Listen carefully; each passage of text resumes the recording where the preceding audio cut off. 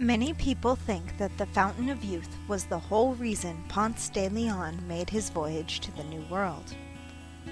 Even though Ponce de Leon wasn't linked to the Fountain of Youth search until after he died, its legend is helping archaeologists find out some interesting things about the Timucua Indians and about the Spanish explorers that settled the area for Europeans. It has opened doors to understanding the past.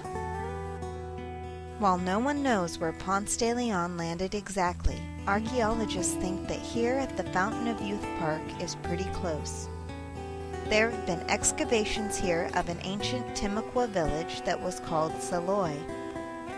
It is thought that the Timucua lived there for at least 400 years before Ponce de Leon arrived in April of 1513. When the conquistadors came, they found this location ideal for the guarding of the inlet just north of St. Augustine. They made a small outpost here in 1565.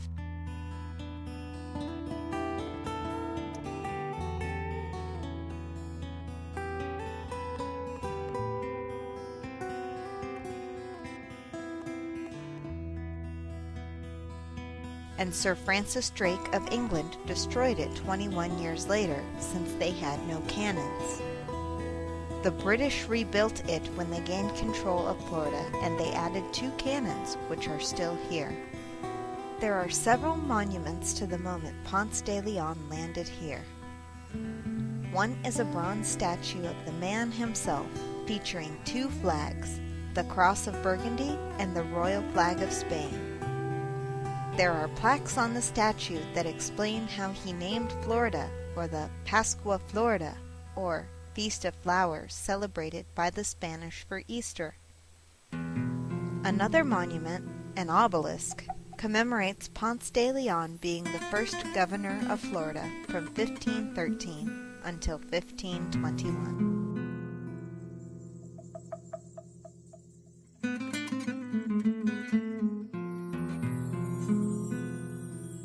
In the Fountain of Youth Park, they have recreated some of the village of Saloy.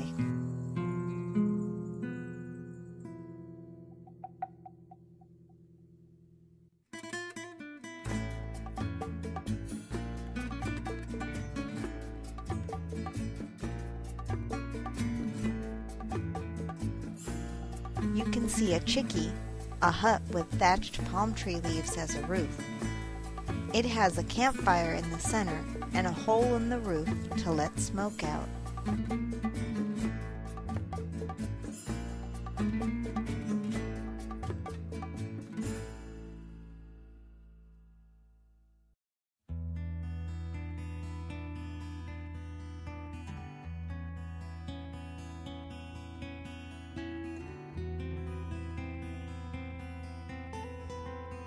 They had cooking fires, covered areas also made of thatching, and netting for catching fish.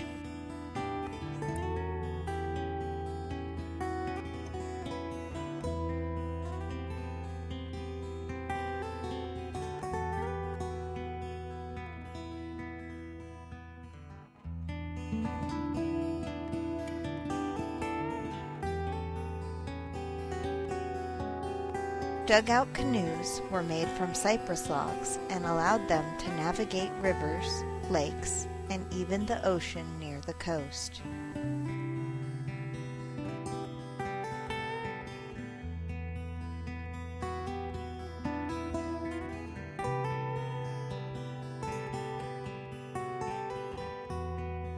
The Timucua had a ceremonial drink called black drink, made from drying the leaves of the yaupon holly tree and brewing them in boiling water.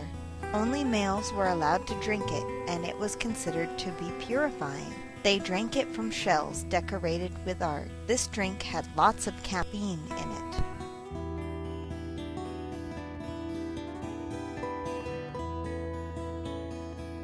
There is an actual fountain at the Fountain of Youth. The legend of the fountain says that anyone that drinks from it will be healed and restored to health and youth. You can drink from the fountain today at the park. It won't do you any harm, but it may do you some good. Perhaps it is the fountain of youth itself that keeps these lands so timeless. Thank you for watching.